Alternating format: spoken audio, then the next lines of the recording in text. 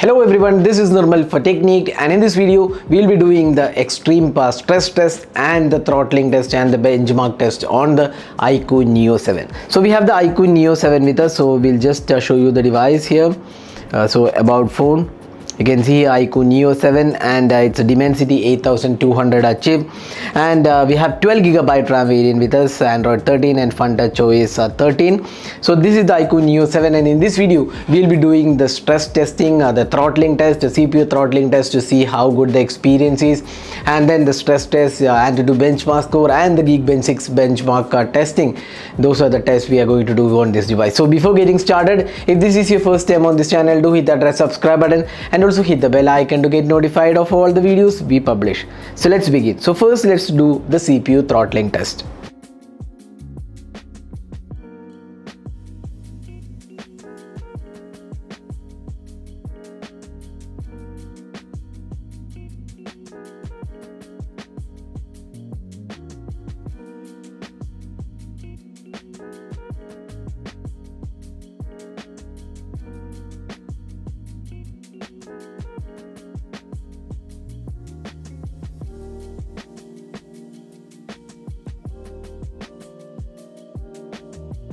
So now we have completed the throttling test, and you can see here the max performance, 82% of the max performance. So it's not a bad performance actually. You can see here the max value, the average value and the minimum value. It looks good actually for a powerful chip, and the throttling isn't very bad actually. In fact, the cooling system definitely works well, and you can see that the performance is really good on this device.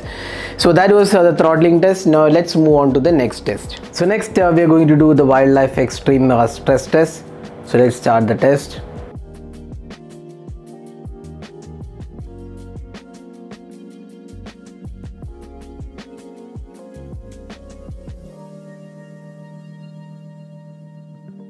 And now we have the wildlife stress test result, and you can see that stability is 99.5%.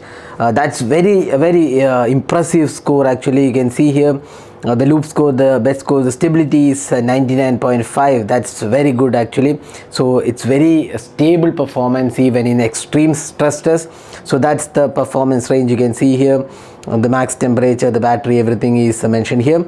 So that's the wildlife stress test. Now let's go to the next test.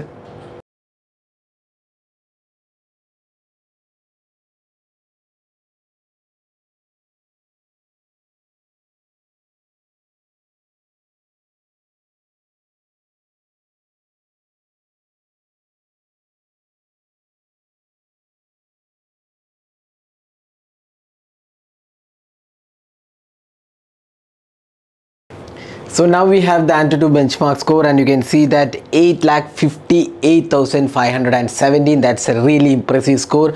The CPU score, GPU score, memory score and the UX score is there, and this is definitely one of the very impressive scores out there in terms of benchmark. So this is the AnTuTu benchmark score for the iQOO Neo 7.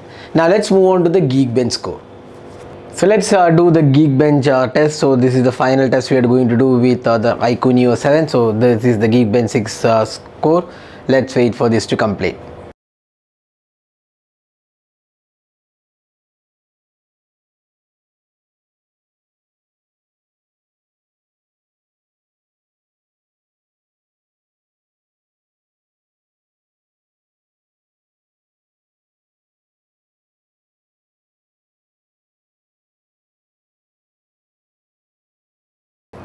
So here is the Geekbench 6 CPU score, single core and the multi-core score is here. So this is really good. So overall you can see that the iQOO Neo 7 is one of the really powerful devices below the 30,000 price segment. It is priced 29,999 for the base variant, and you can get up to 1,500 rupees off with cards, and this effectively brings the price to 28,499. So for that pricing, this is stellar performance. You can see that even in stress tests and even AnTuTu scores and even the Geekbench 6 and even the CPU throttling test, it did perform really well. So that was the performance testing of the iQOO Neo 7. Hope you enjoyed watching this video. Do hit that like button and also hit the red subscribe button for more videos. Thanks for watching. Hope to see you in our next video. Have a great day.